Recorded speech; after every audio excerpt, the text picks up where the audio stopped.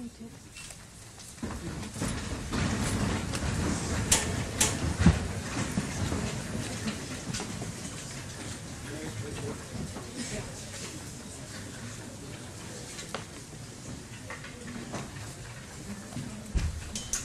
Good afternoon, Excellencies, honored guests, Dutch friends, participants, colleagues, and most of all, new students. Welcome to UNESCO-IHE for the opening of the academic year 2016 and Alumni Day. Dear new students, this is the start of a new exciting episode of your life. You share this special moment with your fellow students sitting all around you from all over the world. For the next hour, we have prepared a diverse program to welcome and inspire you and make sure that you enjoy the next 18 months ahead. We welcome you to the IHE family. Now I would like to invite our rector, Dr. Fritz Holsworth, to do the honors and open the program.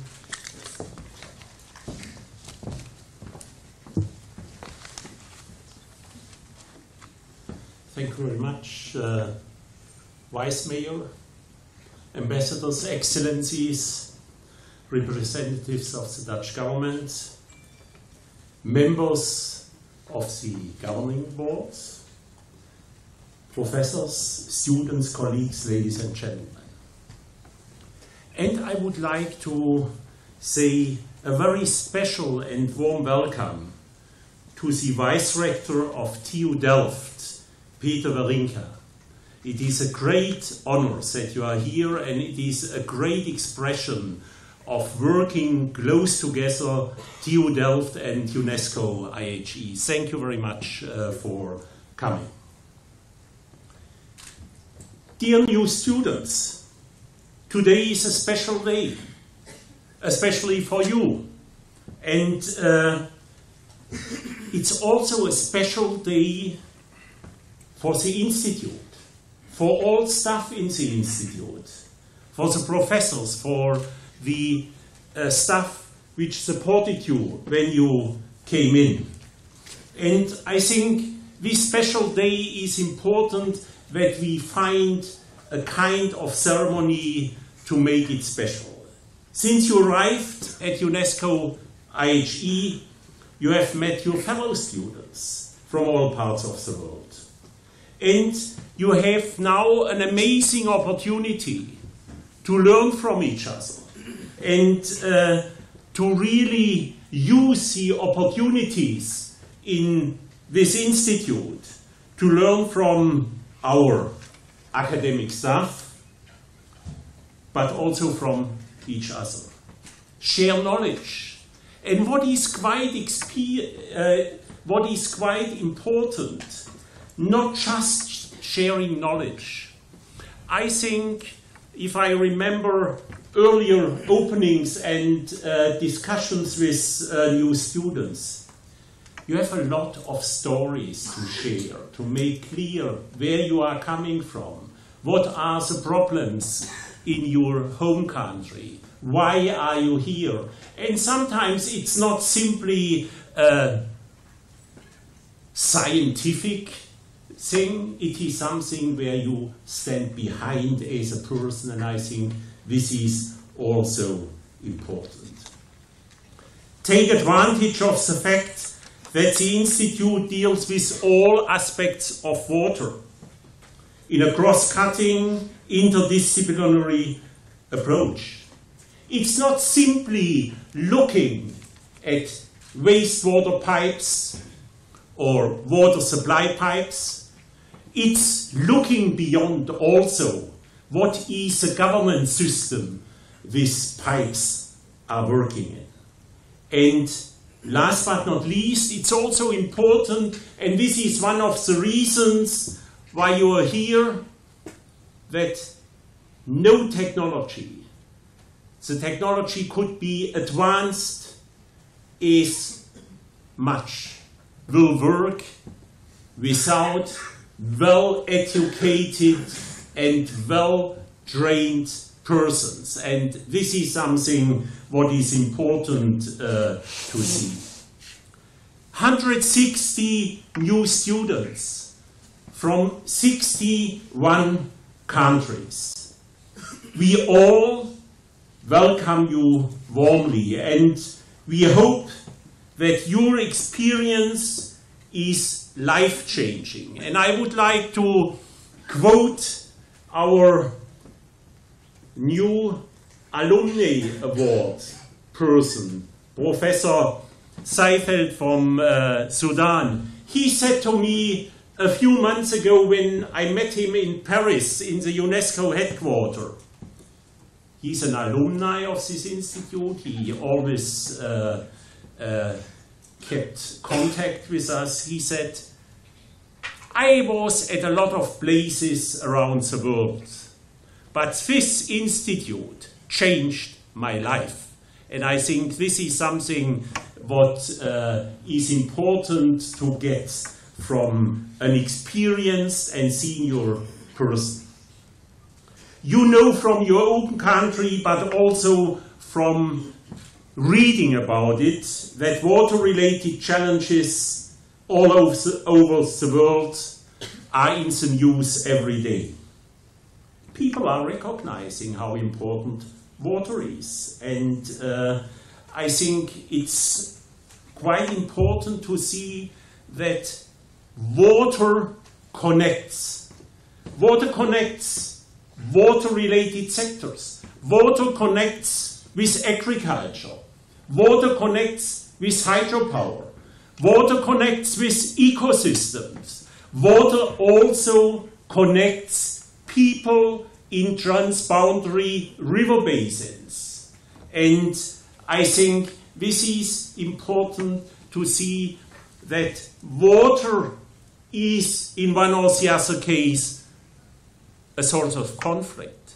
But much more important is to recognize that water is a catalyst for cooperation.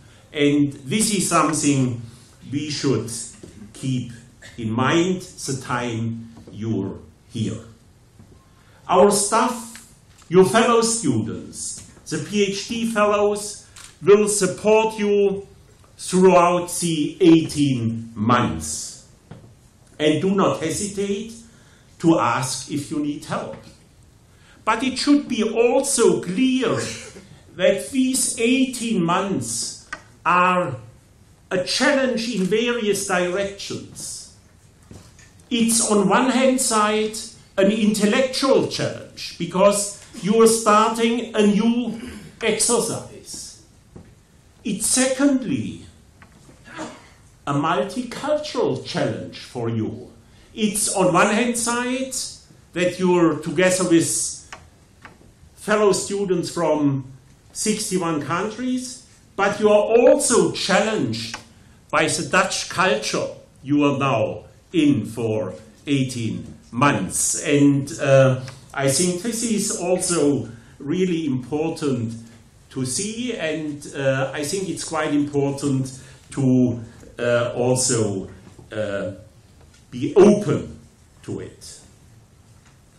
You arrived over the weekend, and I quickly came in Sunday late evening when still in the institute a lot of colleagues had been really busy and tried to get you to the hostel, to your flats. I would like to use this opportunity to thank all staff, and I explicitly like to mention at this point the support staff in student affairs, in all the parts where very often a kind of invisible hands are active. And I think it would have been not possible to give you such a welcome without the dedication and commitment of our staff. But also fellow students and PhD fellows had been engaged and made sure that you had been properly picked up at the airport, that you could have a first good experience in taking the train in the Netherlands from Schiphol to Delft. And I think what is also something what I would like to mention, what I said before, be open if it comes to Dutch culture. I am very pleased that the coordinators and the volunteers of the program Meet the Dutch are amongst us, because I think this is a program where you cannot simply have a look from outside what is happening in the Netherlands. You get a kind of insight if you tie up with the families here in Delft, how a Dutch family is going to do things, how they are used to have dinner or lunch, how they are used to celebrate certain events during the year, and probably you also have the chance to join and to visit next year the King's Day, where you can see how in this country all people are really committed and dedicated to celebrate this day. Welcome. And water is a very special issue. And you know from your own country, but also from TV or from the press, that refugees, migration is an important to all the aspects they are triggering this process. And therefore, I feel very honored and very pleased that for the opening of this academic year, Caroline Sigraf accepted to be our keynote speaker. And for sure, the theme she's talking about is a bit provocative, but the theme also makes clear that environmental degradation, water scarcity, degradation of water quality are important reasons for people to decide to leave their country. Therefore, a quick insight into your CV. Caroline Sigraf is Deputy Director of the Hugo Observatory at the University of Liège. This is worldwide the first scientific research center working or dedicated to the study of environmental triggered migration. And I think the reason why we decided to ask you to come is that we would like to put what we are doing in this institute in a really broader overall context and make sure that you see that in Europe this issue is discussed and researched in a really serious and dedicated way. I don't like to go through a long list of your CV, Caroline. It's a great honor that you are here, and you have the floor now, please.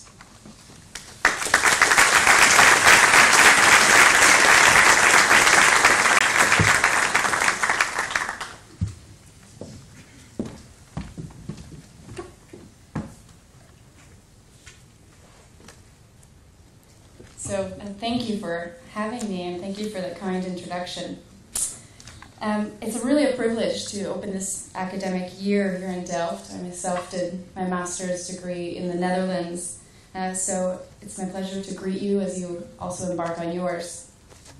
As a specialist in coastal and deltaic population movements in the developing world, I've been asked to speak to you about environmental migration, but especially about the relationship between water and migration. In fact, whether you recognize it or not, water invades much of the ways we think and discuss all kinds of migration. Here in Europe, but also across the Western world, it is the language of water that we call upon to describe migration. We rather innocuously speak of migration flows, the tide of migration, migration waves, migrations flood our shores. The title of one Bloomberg article, Europe's Wave of Migration Brought Too Many Men. Another, a Huffington Post article, Why the Flood of Refugees Will Not Stop Whatever Happens in Syria. From The Economist, simply rising tide, to refer to migrants in Greece. The Wall Street Journal manages a quite insistent use of water wording in the title, Tide of Migrants Pours into Austria and Germany. Thousands are still streaming across Hungary's border. Now, I raise this point of water language not because it's coincidental that we're here at the Institute for Water Education, but because these metaphors are powerful in the way that they shape our worldviews on migration. There is, in my opinion, a rather dangerous messaging underlying these analogies and metaphors, even when it is unintentional. After all, how does one stop water? How does one stop a tide, a flood, or a wave? Liquid is in a way an uncontrollable, unquantifiable entity that slips through our fingers. How can we hold back such a force of nature? And the uncontrollable is something fearsome and unmanageable, and a security concern. Even more than that, this mass collective framing of migration in waves or tides or floods, it dehumanizes and homogenizes and anonymizes the very people, the person that experiences migration. Individual experiences, motivations, their successes, their obstacles, their challenges lose their value and the recognition in favor of the anonymous whole. But water is much more than a loose metaphor with which we articulate fears and insecurities about mass migration to Europe or anywhere else for that matter. The relationship between water and migration is much more tangible than that. Water is at the heart of so many population movements, and that's today, not just in the future, in a future world of climate change. And it's about primarily the discourse we embark on, and the public fears and media attention is about these so-called climate refugees and international intercontinental migration from developing countries to Europe. But most people, forced to varying degrees to leave their homes because of water issues, will stay within national boundaries. Internal environmental migration far outweighs international movements.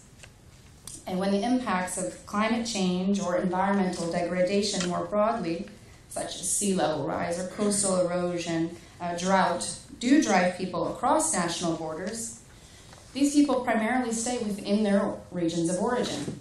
West Africa, for example, where I work, is the most mobile region in the world, far more mobile than the Schengen area. The Senegalese fishermen that I work with rarely board ships bound for the Canary Islands or traverse North Africa in order to get to Europe. They rather move to neighboring Mauritania, seeking a better life for them and their families. For many people from developing countries, especially those whose livelihoods are dependent on natural resources, including water, such as the 60% of Africans for whom agriculture is a way of life in itself, water is at the heart of their mobility, and not always in a problematic sense. The coastal fishermen of whom I spoke have built an entire culture around the sea and migration historically. As one man quite simply stated, the fish migrate, and so must we. But water can also be a source of destruction and displacement and involuntary movement. Over the past 5 to 6 years, an average of 26 million people are displaced annually within national borders by natural disasters. And that's one every second. And it's actually, in 2015, twice as many people were newly displaced by natural disasters as conflict. According to the International Displacement Monitoring Center, multiple typhoons having struck Philippines in 2015, 3 of the strongest storms combined to displace 2 million people. Floods, landslides, and the impact of Cyclone Comin displaced more than 1.6 million people in Myanmar.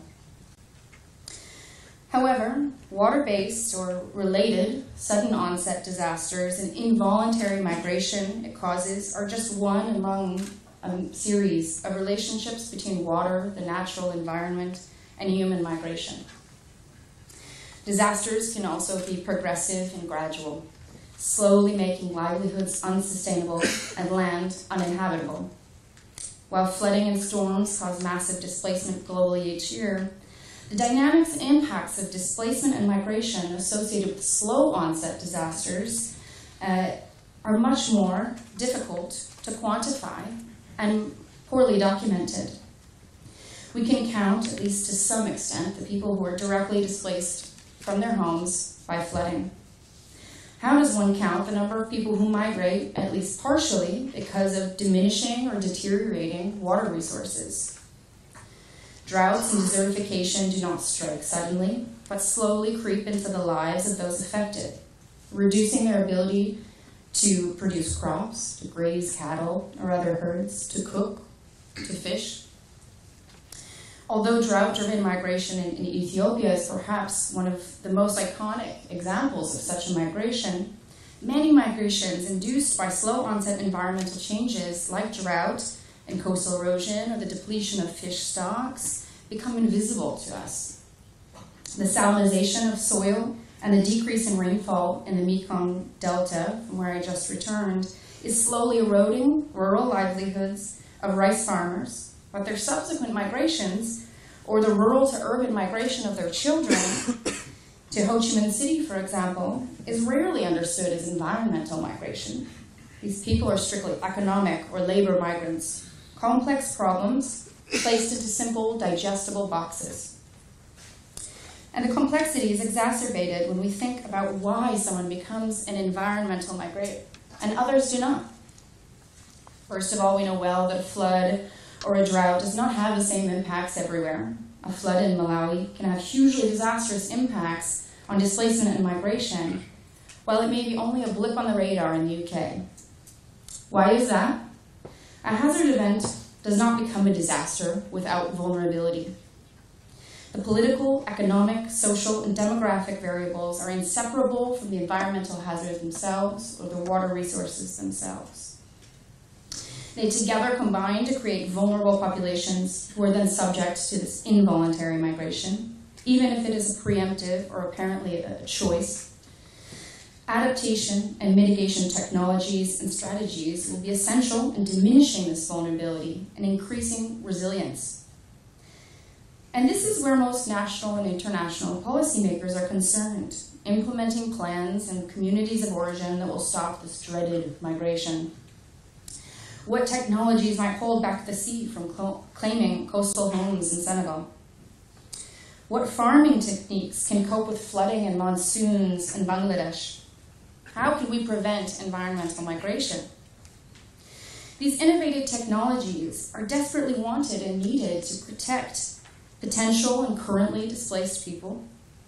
In my work in Senegal, there's often talk and rumors of the Dutch, experts at holding back the sea, coming to their rescue, protecting the land and homes they had left. In the Mekong, people send children to school specifically to learn aquaculture, techniques and ways of managing their degrading environment and livelihoods. But one word of caution. When we talk about water and migration, let us not only think about how you, through your studies, can stop migration. Let us not fall back on the idea that migration is inherently bad. Many of us here are migrants. A failure to adapt to a changing environment is the way we often think of environmental migration. But migration is adaptation. When well managed and well informed, it offers socioeconomic opportunities for migrants, for their destination areas, and for the areas of origin. Remittances are one great example. Financial remittances generated by migrants often decrease the dependence people have on their natural resources. Social remittances, including the transfer of skills and ideas and knowledge,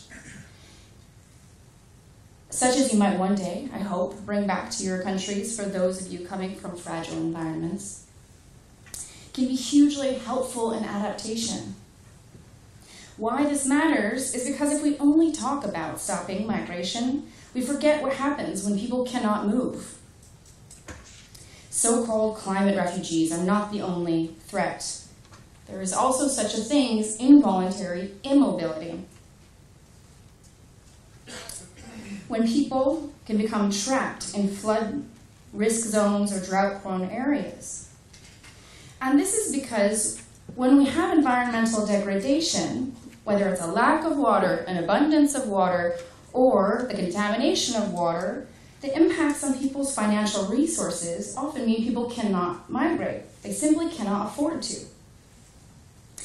So they become trapped in a danger of health ailments, of malnutrition, increasing poverty and vulnerability, and ultimately of death. So let us stop talking about solving environmental migration by ending it. Let us start to create adaptation and mitigation technologies and plans that enable the choice to stay, but also the choice to leave. In order to do that, we need young people, bright minds to forge a world through technology, innovation, dedication, and ambition in which water and migration is not the privilege of the few and the downfall of the many. So I wish you luck in your studies, and I welcome you to Delft.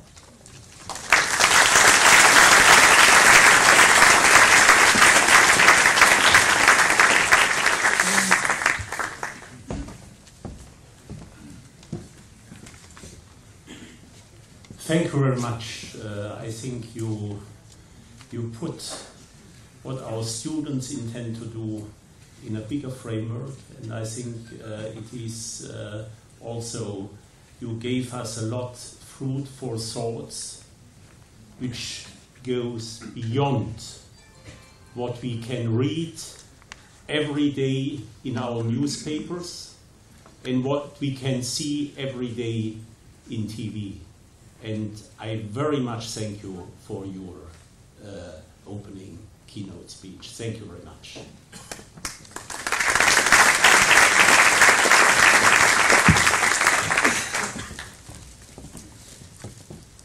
Now I would like to ask your attention for a special performance.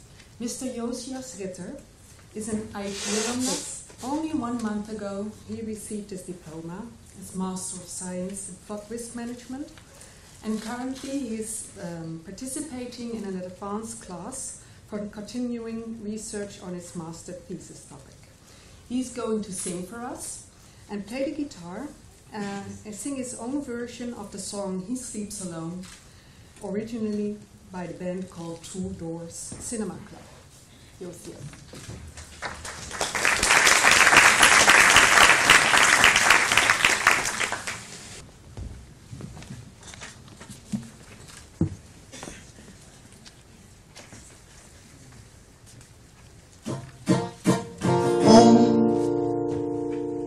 My only goal is to see when I'm only half asleep. It takes more than strength to find this peace of mind. So I'll hold it close to my heart beating with every step. Hold it close. He sleeps alone, he's no army where he said it, 'cause he knows that they just ghost and they can't hurt.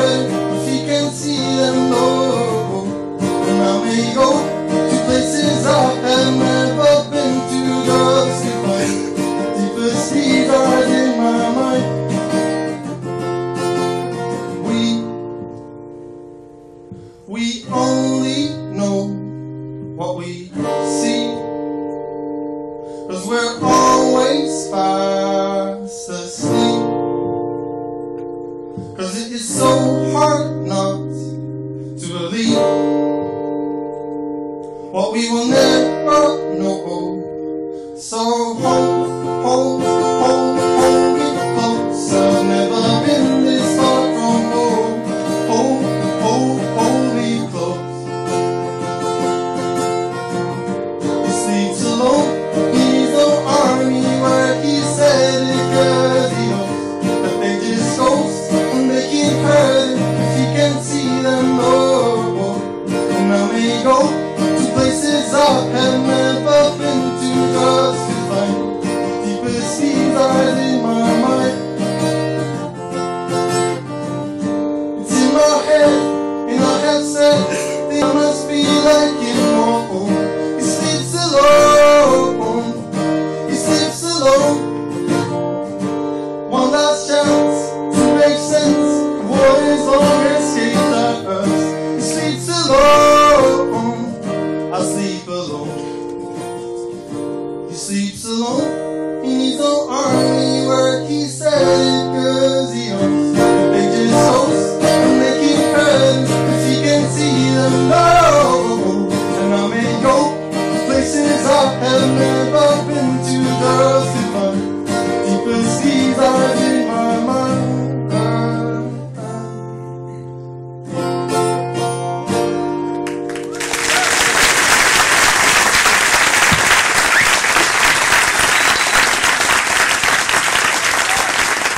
Thank you, Nicholas, for your wonderful performance. I would now like to ask your attention for our Business Director, Dr. Johan van Dijk, for his welcome words too. Johan.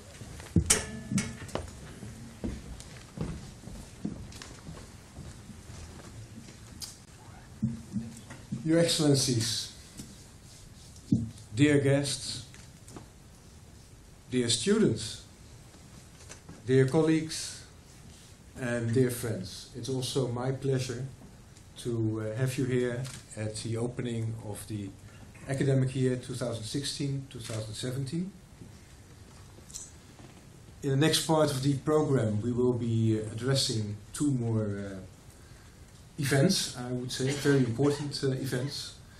First, the chair of the Student Association Board will address and welcome the new students, the new members of our UNESCO-IHE family. The Student Association Board has 4 members, and the chair will be addressing you, but let me also take the opportunity to speak shortly about the other members. The chair is Mr. Nibu Chidubere, but we also have the vice chair, Mr. Santosh Garakali Sidaya from India, our treasurer, Mr. Sabura Gupta from India, our secretary, Mr. David Stephen Otieno Omolo from Kenya, and as I mentioned, led by the chair of the board. The work of the board is all about connecting the student with the institute, not only on matters of study, but also on matters of well-being. And I think Frits already mentioned the example of what we had as a major endeavor last week, the arrival of you to the Netherlands. And I would like to underline the support that was given and organized through the Student Association Board for having this all in good order and timely arranged under the leadership and coordination of especially also Vice Chair Santosh. So thank you all for that.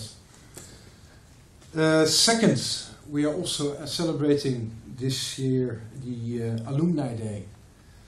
And more than 15,000 alumni have preceded you. More than 15,000, I repeat, have preceded you as an alumnus of the wonderful institute. So when you are here, you will be here not just among a fellow student for another 18 months, but you were here also connecting for life with a very large community. And the importance of this network is amply demonstrated by our special guest and winner of the Alumni Award, who will also be speaking a little bit later in the program. But for now, I would like to ask Ms. Negoro Chidubere, Chairman of the Student Association Board, to come to the stage and address our students. Yes.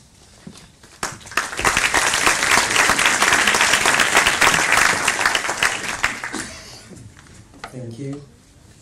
I'm from Nigeria. I know he missed that. Okay, thank you for the opportunity.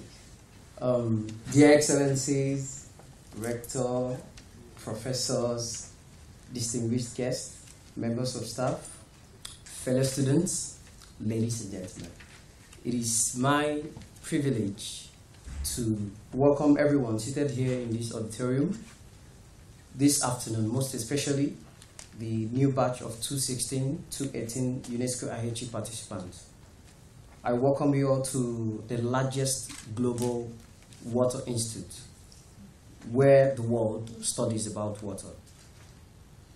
Today marks the start of a journey that will change, shape, hone, and is going to enhance your skills on views not just about water, but the people, the culture, the continent, and the beauty in our different diversities of culture.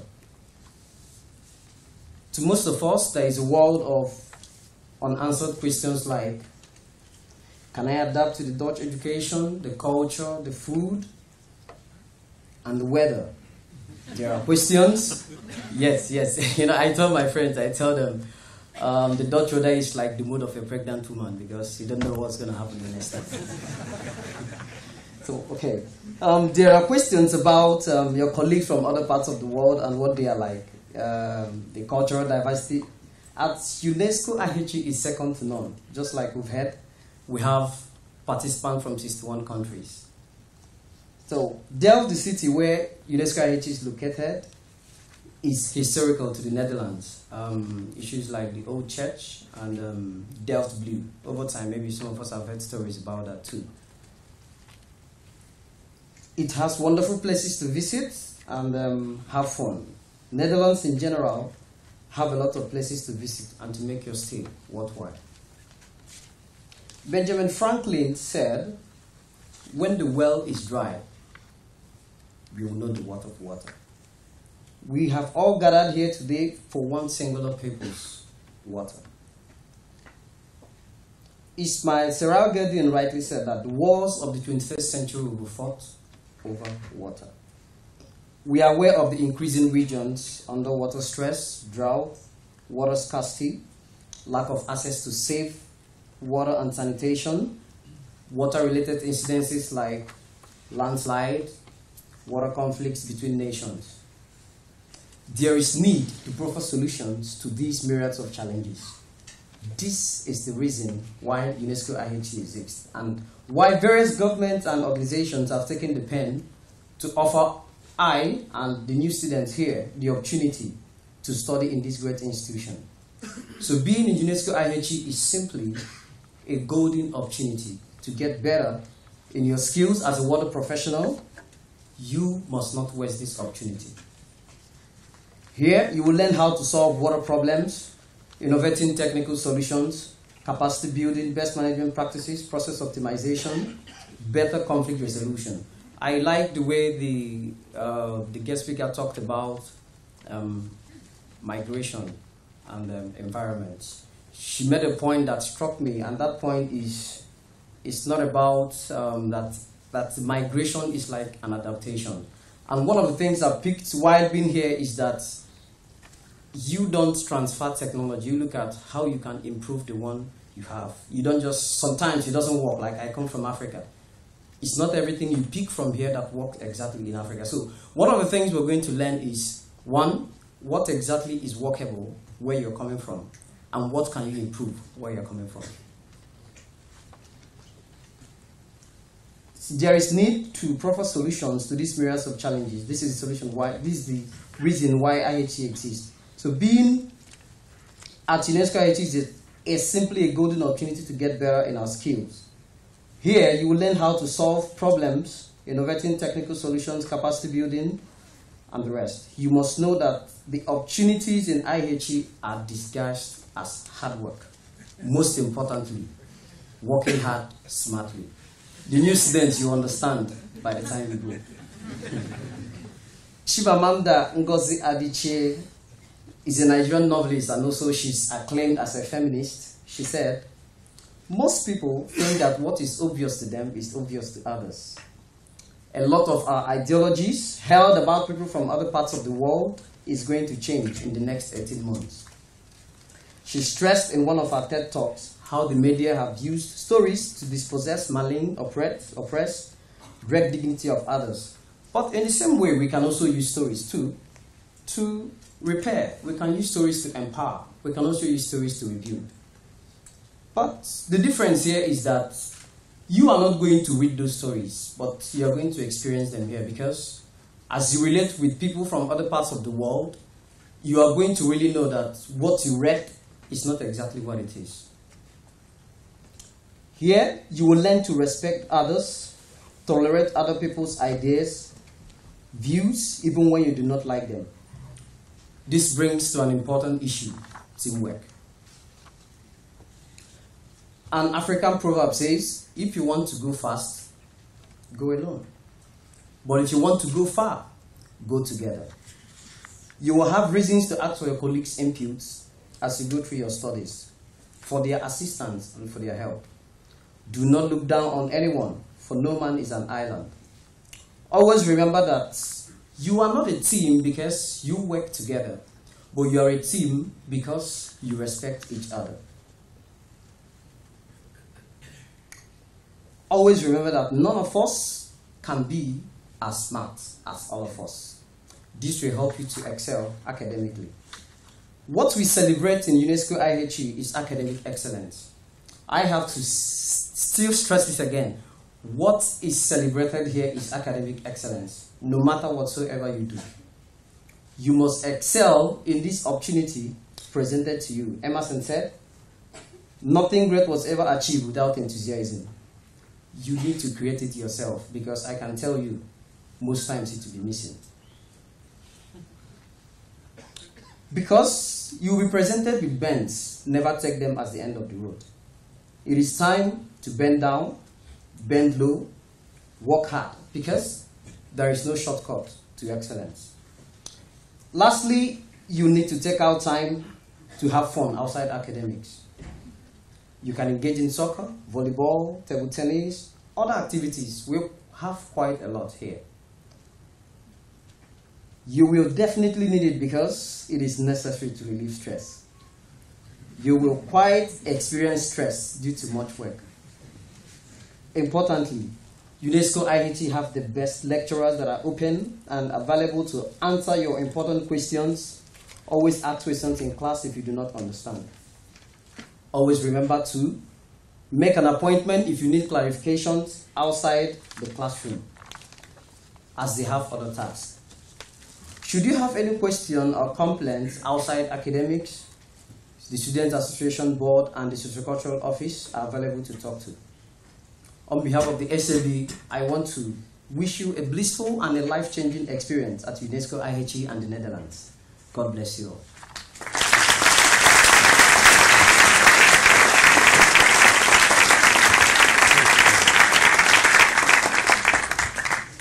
I think we have an excellent spokesperson for the Institute, and also giving you some insights into the life that is ahead of you. Thank you very much. I would like to proceed with the next step in our program, and that is the Alumni Award ceremony. And for this purpose, I would like to invite to the stage Maria Laura Sorrentino, our alumni officer. Thank you, Jochen. Thank you very much. Okay. Here we are again with this important award. Distinguished guests, alumni, colleagues, students, ladies and gentlemen.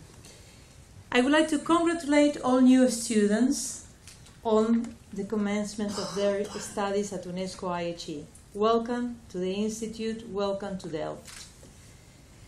Today is Alumni Day also, as it was mentioned before. And why? Well, simply question, because many professionals before you has started their studies at UNESCO-IHE 1 October, like you today. UNESCO-IHE has more than 15,000 alumni worldwide. They are the strongest network of professionals, water professionals in the world. And we always say they are our best ambassadors, and we are very, very proud of them. So for that reason, since the 55th anniversary of the Institute, it has been created this award to say thanks to all of them. And today we are going to celebrate the Alumni Award number 4. It's an award that is given annually to an alumna or an alumnus who had had an illustrious career and has been a role model for other water professionals. So, the moment has arrived. I would like to invite to the podium the rector, Professor Fritz Holzmann, and the business director, Johan van Dijk, to nominate and to mention and to invite to the podium to the Alumni Award 2016.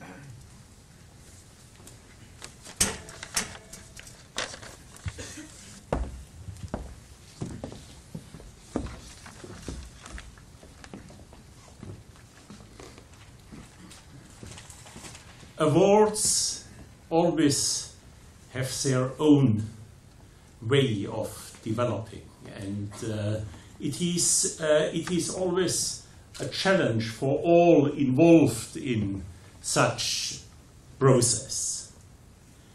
And after a thorough discussion, we had at the end of the day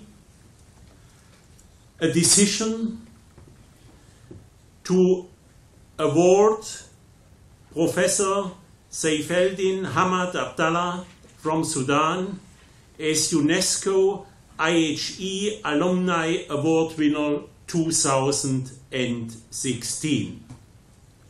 Nonetheless, there had been 2 other shortlisted, and I would like to mention that. It was a colleague from Mozambique, it was Professor Alvaro Carmo Vaz, and it was Professor Emeritus from the US, David Vasco. At the end of the day, we had to make a decision, and we decided that Professor Seyfeldin is the award winner of 2016. And there are good reasons. And let me say, Salam Seif. He is chairman of the Water Resources Technical Organ, and he was a former minister of Water Resources of Sudan. He graduated from this institute 1983, so look back, some time passed. And after completing the hydraulic engineering program, and since then he had a remarkable career. And you apologize, Saif, that I'm not reading the whole CV, but I think I would like to highlight a few things. First of all, and this is, I think, an important element for an engineer, he was heavily working in transboundary water management in a river basin which is still not a river basin where you can say all and everything fits properly together. It's a Nile basin. And I think transboundary water management makes also clear that water can connect even if there are conflicts there. So this element was important when we said you should get the award. Then that a water engineer at the Ministry of Water Resources in Sudan is, I would say, natural, that somebody with this academic background. But I think important is that with his work in the ministry, he made a difference on the ground. He ensured that what the Institute is proud of, to make an impact, he really did. And in your whole career, I think it's also important to mention that you had been also for some time the Minister for Water Resources in this country. I think you also did a major contribution to society. And this was your engagement in the hydrological program of UNESCO, but not just on the global level, also on the level of your country. And I think this is something what is also important to mention. In addition to that, you are member of the board of the Sudan Engineers Union and the Sudan Engineering Council and the chair of the Arab Water Committee, what is quite important if it comes to water availability, to water management and these things. And last but not least, he went not simply back to his country doing a lot of things, he also learned here in the Institute that what we are going to learn has to be multiplied and replicated. And as professor in a number of universities, especially in the University of Khartoum, he is and was teaching a lot of young professionals. They continued working afterwards in your country and had been enabled to manage water properly. You supervised Bachelor of Science students, Master students, and PhDs, and I think this is also something where this institute is really proud of, that you as a person had been dedicated to this way the institute was working. So please come on stage, Saif. We would like to hand over the Alumni Award to you.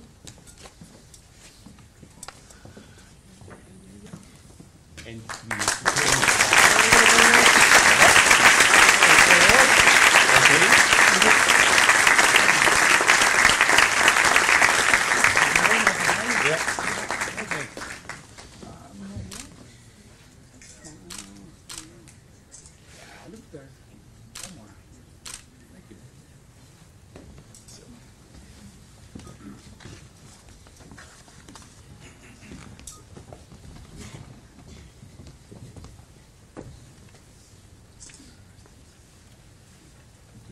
so now the floor is yours, Saif. Congratulations. Thank you very much.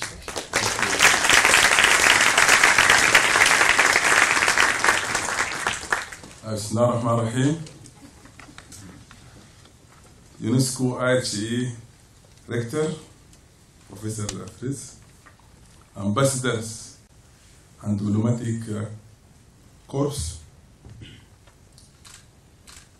UNESCO-IHE staff members, PhD, MSc, senior and junior, and other enrolled students, distinguished brothers and sisters, it gives me great pleasure and honor to be here today amongst you on this historical day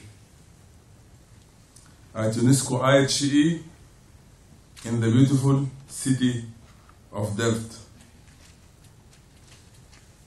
Respected brothers and sisters, at the outset of my speech, let me thank the NAFIC for providing the support for my studies in Delft, and also send my sincere gratitude and honor to the current and former highly skilled and motivated staff of UNESCO-IHE Delft, who devoted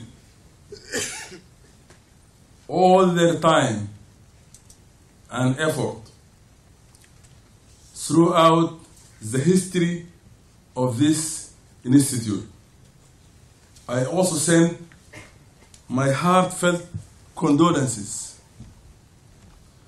to all the families of the staff who passed away. Mention the former rector of the institute, Professor Mosterman and Professor Van der Veel, and others who passed away. I would like also to extend my thanks to the Sudan Alumni chapter for their trust and confidence bestowed upon me and their nomination for this prestigious IHE Alumni Prize. This prize has become an international honor for three reasons. The first one, for engineers, it recognizes their unwavering efforts, which lead to tremendous impacts on the livelihood of their people and regions, and acknowledge them in the history of their countries. Number two, for water science and engineering, the prize inspires the young water engineers and scientists about the importance and value of what water science and engineering provide for their communities, their countries, and their regions, and for the humanity at large. This will culminate in better appreciation and support for their people and for their governments. Number three, the UNESCO-IHE is one of the best recognized and the largest international graduate water facility in the world. Over 15,000 water professionals from 160 countries were educated at the institute, and 95% of them returned to their home country. Now the institution has the largest global network of water professionals in the world. All graduates are skilled professionals engaged in a broad range of disciplines related to water, have the capacity for independent thinking, equipped with knowledge, skills and competences and have a life-changing experience to perform their function anywhere in the world. Furthermore, their academic quality is excellent and internationally reputed and recognized. I salute them from here and wish them a prosperous life. The three reasons are noble and have impact on people and all sectors of society at large. The inspiration on young engineers will culminate in exerting more and formidable efforts to gain the science, engineering, and knowledge on water, which is related to their people and societies and to their country conditions. It will also require a huge effort to apply and disseminate what they have learned to their communities in their developing countries and secure that they enjoy the benefits of basic services. Distinguished brothers and sisters, water is life. It belongs to everyone. And I remember in 2013 in the Stockholm Water Week, International Water Week, all the scientists and engineers agreed that water is a connector. It is not a sector. It has no owner, no border, and it touches the lives and the livelihood of everyone, poor or rich, everywhere. Hence, water science and engineering is vital to our lives and well-being and for the needs of the present and future generations. It is also vital for our peace and security, especially in developing countries. It is also vital.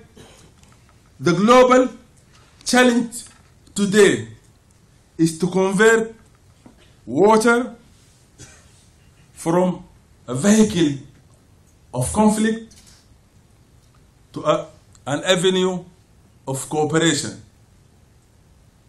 I believe that the UNESCO-IHE,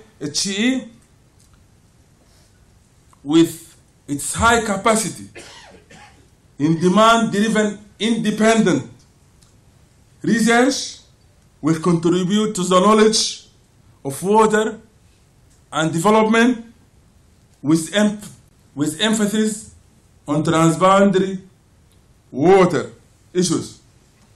Distinguished brothers and sisters, on my personal life, including my family, please identify yourself. My wife, Amina, would you stand up?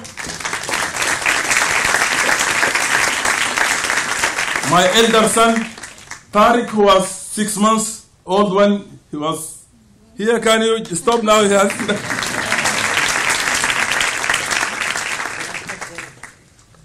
And my daughter Sarah and her husband Ahmed. My daughter Sarah is a senior MSc and husband Ahmed is a young MSc student, a junior MSc student here. And also Dr. Muhammad, who is now in Washington, D.C., and engineer Abu Bakr, who was here and left just a couple of days ago for an emergency commitment. The recognized prize is a landmark in my life and energizer for more water science acquisition and the application of endeavors towards my people, my community, my country, and my region. I love my career as a water engineer and have the desire, the ability, and responsibility to be lifelong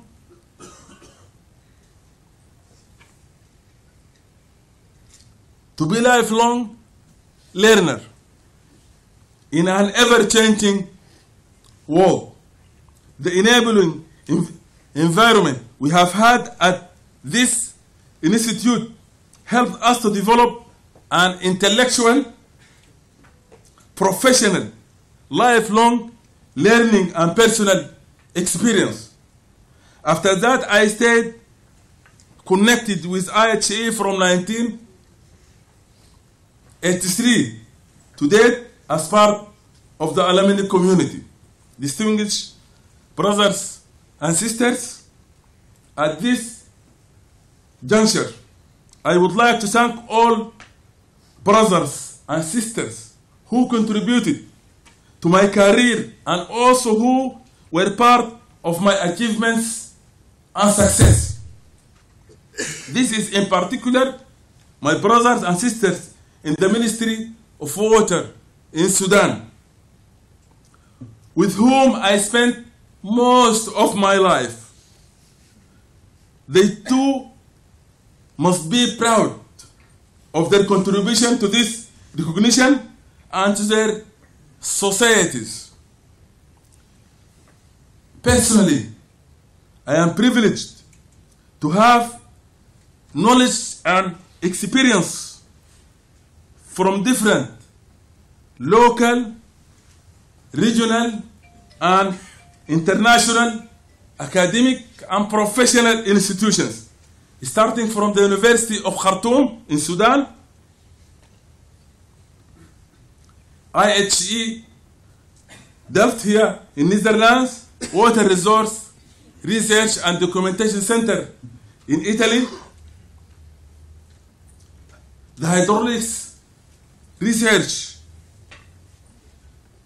in Wallingford, England, and Utah State University in USA for my PhD, and the great field and research experience also I have got from my ministry and the Nile Basin institutions. However, the Delft experience has had the most unique impact on my life and on my career, and I expect it to be the major in my future endeavor. I am glad that the recognition and alumni prize and the honor I have received today came at the right time, when I am still working and contributing to my people and the society in Sudan and to my region. It is an inspiration to exert more time, huge and formidable effort and dedication. My passion of water science and engineering and learning is unlimited and is unconfined. Distinguished brothers and sisters, I am also glad to have my daughter Sarah. Please also identify yourself again. I am very proud of you. Can you just stand up? Now, a senior MSc student in Delft, and is the only child in my small family following my steps in this regard. Furthermore, my son-in-law, Engineer Ahmed, the husband of Sarah, my daughter Sarah, please also again, is a new MSc in Delft, who is following the same track. I tell them that you are very lucky to be here in this institution, internationally distinguished institute. I wish them a successful future career and endeavor in the field of water. Distinguished brothers and sisters, now with your recognition and the Alumni Prize, I feel that a new commitment, responsibility, and associated future challenges are on my shoulder. I ask Allah, the God, to pave the road for me to move forward with more energy and blood in my veins for new future achievements. I should not feel satisfied with what I have achieved so far. Satisfaction should come from our societies and not never come from ourselves. With this expression, I conclude my speech and thank you all, distinguished brothers and sisters, for this great ceremony and great day.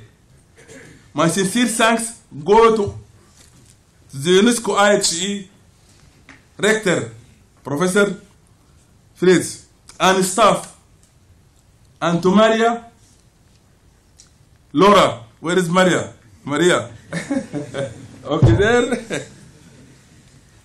And the Alumni Relations Officers, and to Professor Kenneth, and all staff behind the scenes who worked hard to achieve this great day. God bless your endeavor and thank you very much. Assalamu alaikum.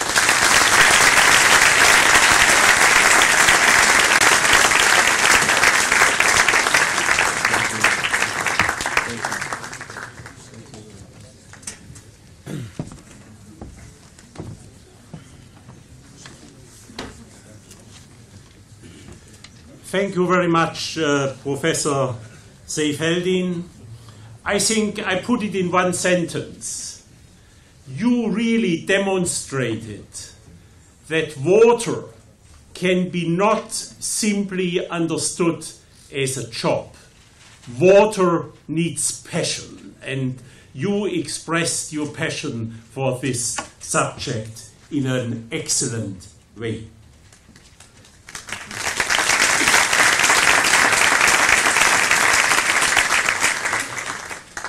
The new students, but all of us, can take part in the experiences and the journey of Professor Seyfeldin tomorrow.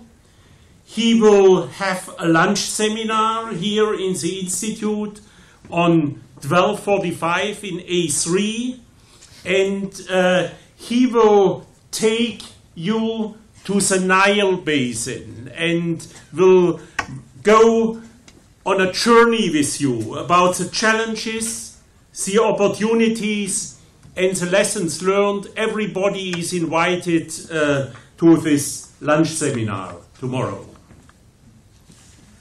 Now it's my pleasure and my honor to declare the academic year 2016 opened.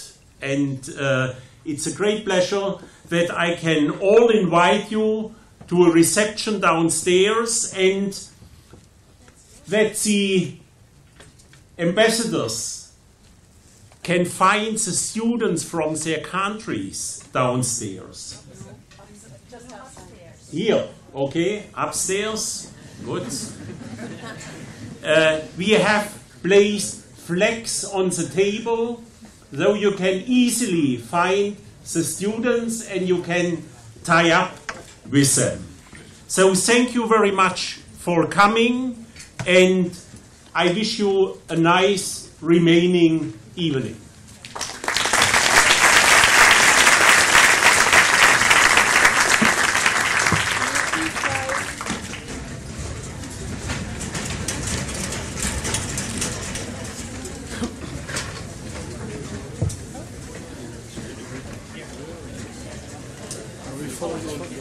They told me.